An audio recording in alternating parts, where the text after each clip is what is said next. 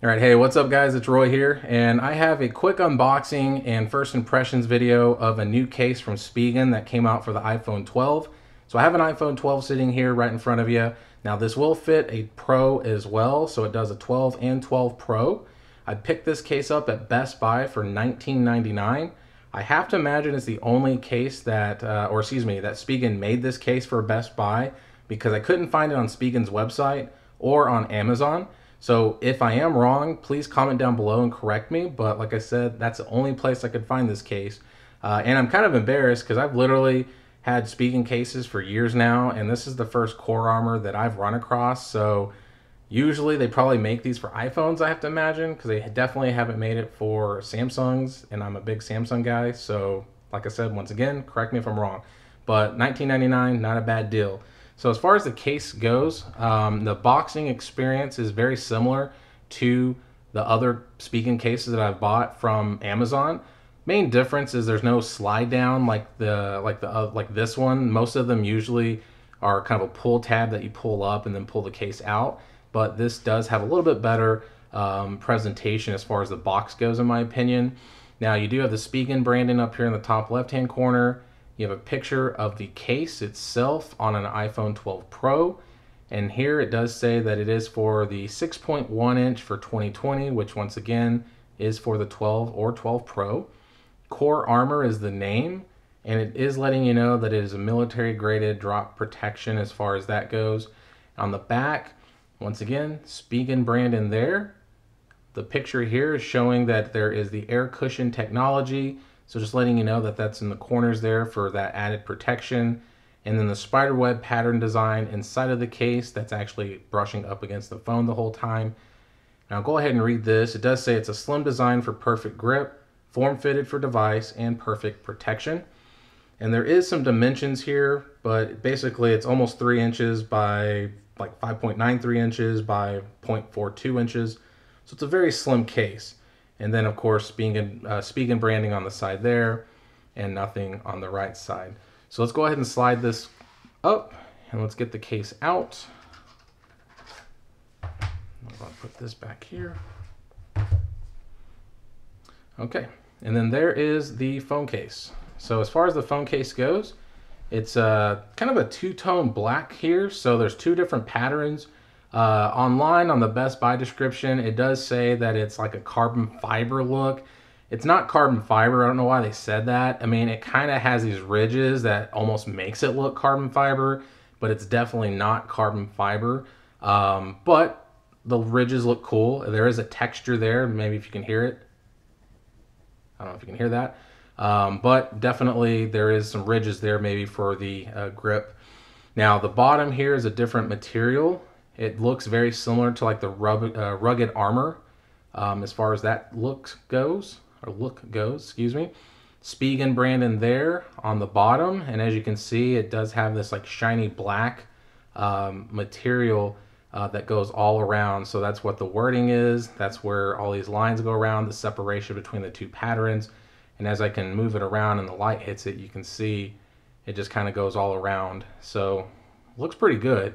Now as far as the camera bump cutout goes, there is a little bit of a lip there with that same material, but you are getting that little bit of protection there to help if you lay the phone face down or back down, excuse me, on a table or something.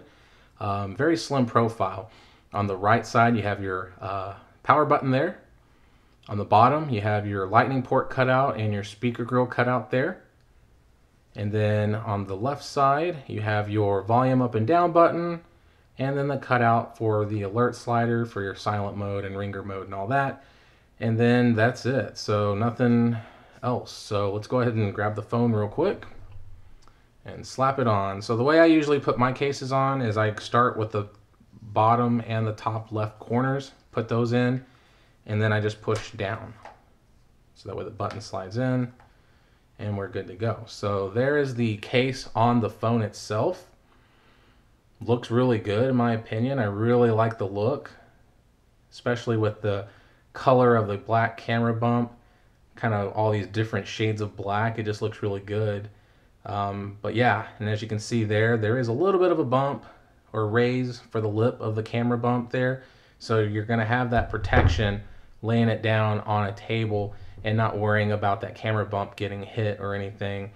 Now, as far as the slimness goes, that's what it looks like there. So it's a very slim case. I mean, it definitely hardly adds any noticeable bulk, if any. And that's what's really cool about these flat edges on the iPhone 12 is that it's giving you just a little bit different feel. So I like that the case makes those sharp edges go away a little bit. If you have a 12 or 12 Pro, then you understand what I'm talking about. So when it meets there, it just, if you don't have a case on it, it feels sharp. And that's just a description that I've heard from other people as well. But it is a proper description because it does feel sharp. It's not sharp, but it just, I don't know. In certain ways you hold it, it's not very comfortable. But with this case, it does feel very good in the hand. But as you can see there, the bump, as far as the cutouts go, no obstruction of the lightning port or the speaker grills, so it looks good there. You have a very tactified button, so let's see if you can hear that. And then that was the volume up and down.